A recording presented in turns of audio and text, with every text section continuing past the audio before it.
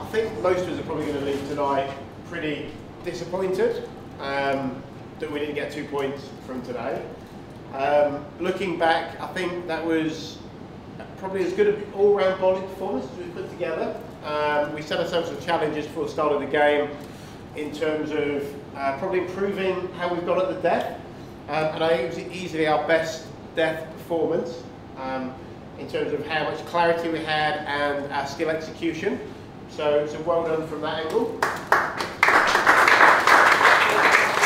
I think if we perhaps applied ourselves a bit better as a batting unit, I felt they were well within target for us. And what I'd like us to do is just as a group, just reflect over the next couple of days about how we can potentially bat for a little bit longer, because we're scoring really quickly. We're doing loads of things really, really well. For most of that game, we were probably 20 runs up on where the opposition had been at that time. We were well ahead of the game.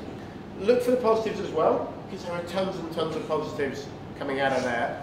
And obviously we'll regroup again over the next couple of days. It might be good to have some individual conversations as well. But just to finish off, I've got a couple of little awards to give. We had a debutant today for the Capitals. She bowled outstandingly well through the middle overs. Poonam, congratulations.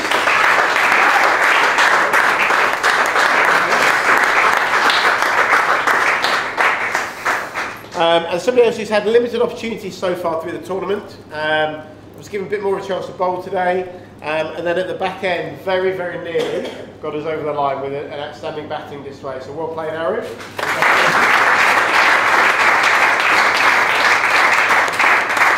Make sure we eat properly, make sure we sleep properly, but have some fun as well, okay? Enjoy the little bit of time off, and we'll regroup again Sunday, okay? Have a good evening.